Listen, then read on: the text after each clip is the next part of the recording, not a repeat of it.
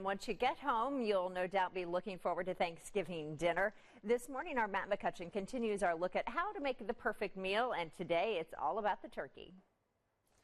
Good morning. Hard to believe we're 1 week out, and you may be getting the frozen turkey right here, but it takes a lot to go from this to what you see right here. Our retro dietitian Mary Snell joins us this morning. We're talking about a lot of different ways to get that preparation for a moist, juicy turkey. What do we begin with? We got a couple options. We actually can do a brining kit, and these are available to you. You can do a wet brine or a sort of a dry brine using some kosher salt mat.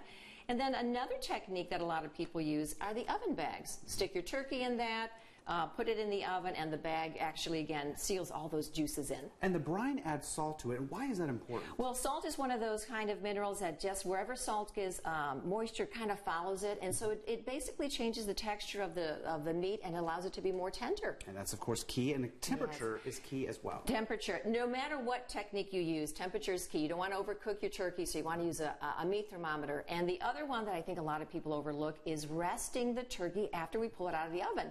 And the technique here is really to create just a little bit of a foil tent and let it rest for about 15 to 20 minutes. Why is that so important to rest and not just cut into it right away? You know, and what happens when you cut into it right away, a lot of those juices then spill out onto the platter. What we want to do when we rest the meat is make sure those juices get soaked back into the turkey tissue, and then after about 20 minutes, it'll be easier to carve, and you're going to have a nice, flavorful, juicy, tender turkey. Awesome. And temperature, what temperature do we want? You want it to reach 165 degrees in the thickest part of the thigh. Thickest part of the thigh. All right, Mary, thanks so much for those tips. That's ways of preparing the turkey, but what about the best ways to thaw it in the sink and the refrigerator? We're going to take a look at that in our next hour of Sunrise. Back to you.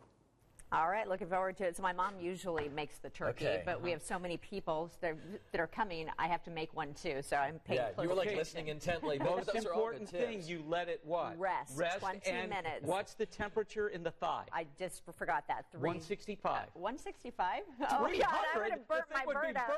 Well, you didn't know there was going to be a pop quiz after Matt's piece. I didn't. Yeah. Like that